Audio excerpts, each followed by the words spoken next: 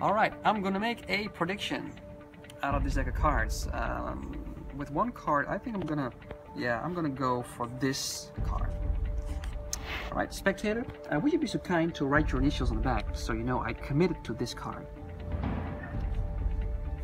Yeah, beautiful. Here's what we're gonna do. So nobody can touch it. I'm gonna isolate the card right underneath the cellophane wrapper of the card box. So we don't touch it, nobody can touch it, and we come back in that a little later. But I want you to touch any card from this deck. Go ahead. Perfectly watch it, memorize it, and once you've done that, you can return the card back into the pack. We don't need the pack anymore. Just think about your card. I know it was a black card, it's a 50-50 chance there. And I think it was a spade.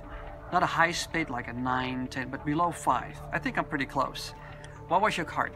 A 3 of spades. Now, you don't believe it, but you remember the prediction that I made, that you signed, that I committed to?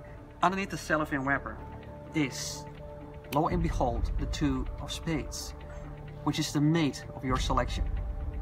Ain't that pretty cool? Well, I know it was better if this was the actual 3, but there's only one 3 of spades inside the pack. Maybe I can create a 3 of spades, watch. Maybe I could just try to clone the card, and yeah. This is your card, the 3 of spades, signed by HL, that you can keep now as souvenir.